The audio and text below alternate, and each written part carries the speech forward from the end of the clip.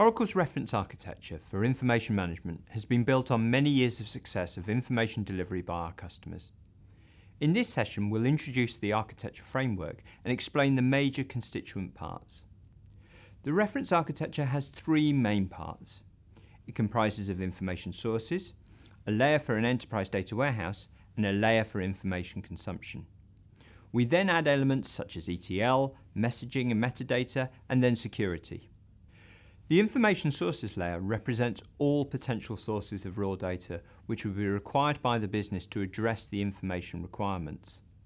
The most obvious source type is internal operational systems. They do the bulk of the IT work of the organization. I've drawn this as an information store in a logical sense, but the physical implementation of this does not matter. It could be just a messaging flow, for example. We see lots of requirements for accessing externally sourced or syndicated data in combination with data from the operational systems. Other than the external nature of the data, there is typically no need to provide any special accommodation for this data in the rest of the architecture. Increasingly, we're seeing requirements for unstructured data analytics to be combined with data from more structured systems. I draw this here to identify that our architecture can deal with these data types, but in essence, unstructured data can be treated in exactly the same way as structured data. A special case of operational systems is commercial off-the-shelf packages, for example those used for ERP.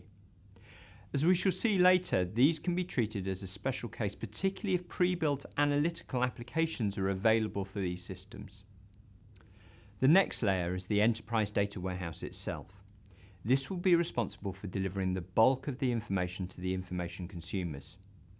I'm often asked how many data warehouses an organization should have, and my answer is always to aim for the minimum number, ideally one. Of course, there will be exceptions to this, and some very, very large and sufficiently siloed organizations may get away with having a small number of enterprise data warehouses.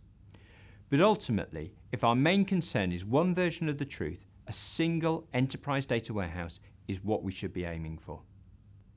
Perhaps it's instructive here to consider what is not on the diagram as well as what is. There is no operational data store. There are no data marts. We believe that the purpose of these concepts can all be covered by the enterprise data warehouse itself.